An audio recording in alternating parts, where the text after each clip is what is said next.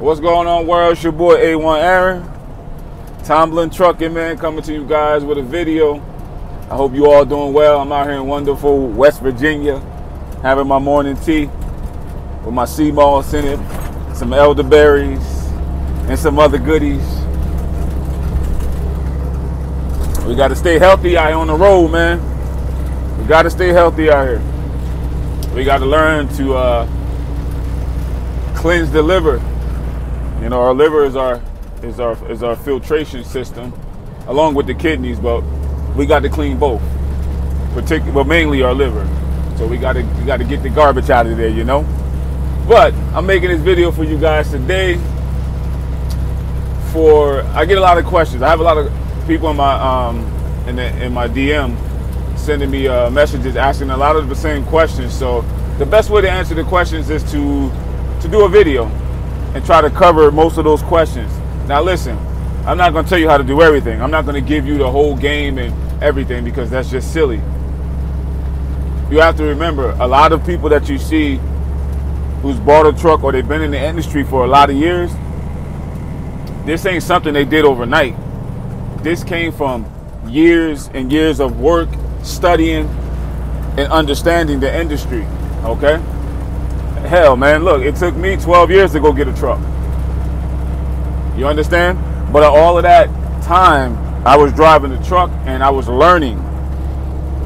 You understand? And you're going to have to do the same. Now, something I learned a long time ago. If you reading one book can save you 5 years of mistakes. Yes, that is very true. So, of course, you want to learn from someone like myself or other people out here who's doing it, so it can save you 5 years of hell. But that doesn't mean we should give you the game all in one shot. You understand? You wouldn't go to Bill Gates and say, yo, bro, tell me how to get rich right now. You would ask a question that's a little more complex. You know, you would put a little more thought into your question. So you're not going to ask one person, they're going to tell you everything how to do it. Eventually the person's going to say, man, figure it out. That's the beautiful thing about us as human beings. That's the beautiful stuff about us. You know, we human beings, we love the challenge. I mean, I know I love the challenge. I love the challenges. You know, I love the ups and downs, because when you complete these ups and downs, they do something to you mentally. You understand? It does something to you mentally, I promise you. But a lot of the questions I get in my DM is that, you know, I'm 21, I'm 22, I'm 23, 25, you even 30. I don't know much about trucks. I want to be an owner-operator. I want to buy a truck. I want to get in the industry. I don't have a CDLs. I want to get in the industry. And in my personal opinion, my advice to you would be, the way I did it is I went and worked for a mega carrier. I wouldn't work for JB Hunt.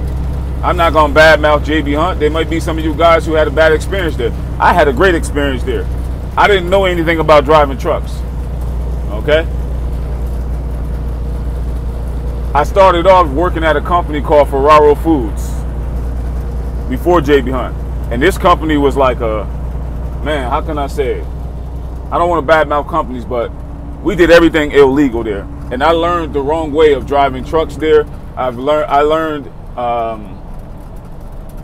how not to do a law. I learned how to cheat log books and all that stuff. This is when we still were drawing this stuff in. I barely even used a log book there. I wasn't even educated on that. I didn't get educated on that until I went to JB Hunt. And that's how I learned how to actually do a log book properly. I didn't know that you could get fined and all these tickets. I didn't know about all this stuff. And I'm telling you, people pay for what they don't know. And trust me, you're going to pay for what you don't know. Whether it's a good thing or bad thing. You're going to pay in fines, or you could pay with your life. You know, it depends. So it's better to know and to learn. So one day when you're out here doing your own thing, you can apply those principles and rules to the industry. This is not an industry that I'm just going to get rich. It's like anything else. It's not about getting rich real fast. There's real work required here. There's real thinking. It's not just you're a professional driver. And a lot of us, we take that for granted. We don't think about that. Like, you're a professional driver. You understand what I'm saying? So I started out Listen, this company, when I went there to go work for Ferraro Foods, and maybe some of you know them, and maybe you never heard of them, but this is hard labor. Delivery is kind of like U.S. Foods. It's the same thing. But I started off there. Funny thing is, when I went to this company, I didn't know how to drive a truck. I just came from school. I learned on a 7-speed truck. I didn't even have to use the teacup here. I learned on a 7-speed truck, man. Spanish dude, I think his name was Miguel. He taught me. He said, this is how you do it. So when I went to Ferraro Foods, I got in this truck. And shout out to you, Big Will, because you saved my life, man. You saved me, bruh, whether you know it or not. But I know you remember this. So I went there. I got in the truck. The instructor came out. He said, yeah, we're going to take this truck over there. So I only know a 7-speed. I hop into the truck. I'm looking like, what the fuck? 10-speed. And I'm looking at the shift now, and I'm like, I don't really know how to switch this. So the instructor said, I'll be right back. I got to go grab my pen and stuff. He went into the shop. I called my friend Big Will. Big Will, you witness to this comment on this. I called him. I said, yo, how do you switch the gears again? How do you get to the next level of gears? He said, you're going to do 1, 2, 3, just like your regular switching. You're going to hit the teacup up while you in 5th gear, and you're going to start back over. I'm a fast learner. Instructor came back, got in the truck.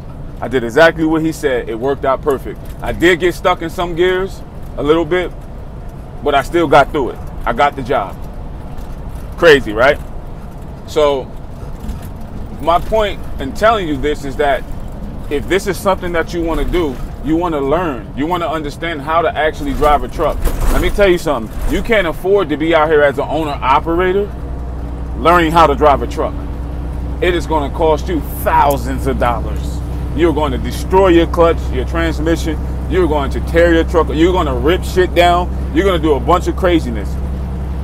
In my opinion, I would tell you, go work for a major carrier because they can afford the breakdowns. They can afford the mistakes. You can't afford the mistakes when you first buy your truck.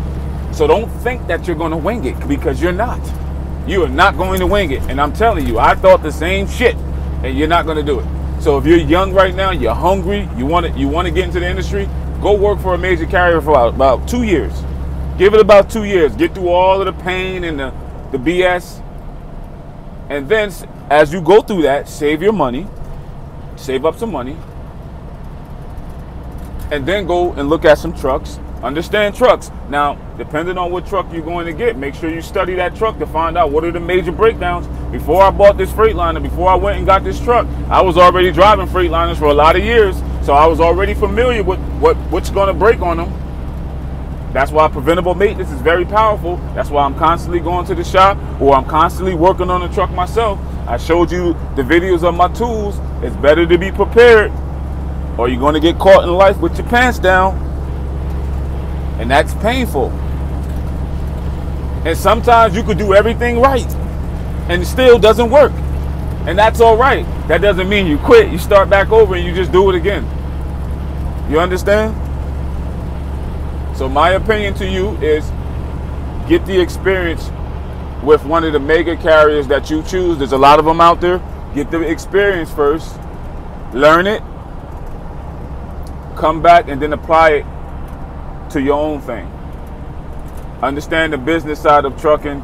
There's a lot to this. It's not just something you wing overnight. It's going to take you a while. Even if you're in a financial, in a very tough spot now financially. If you're in a tough spot financially right now, buying a truck is not a good idea for you. You need to fix that. I'm just being real with you. If you financially fucked up right now, being in that right now, no, you shouldn't buy a truck. You shouldn't buy a truck. Just being real with you. Fix that situation, and then, then think about purchasing a truck. And you're going to need some money on the side. You're going to need money. You're buying, this is a big investment. This is not just something you play. This is a real investment. And this can put you into serious debt.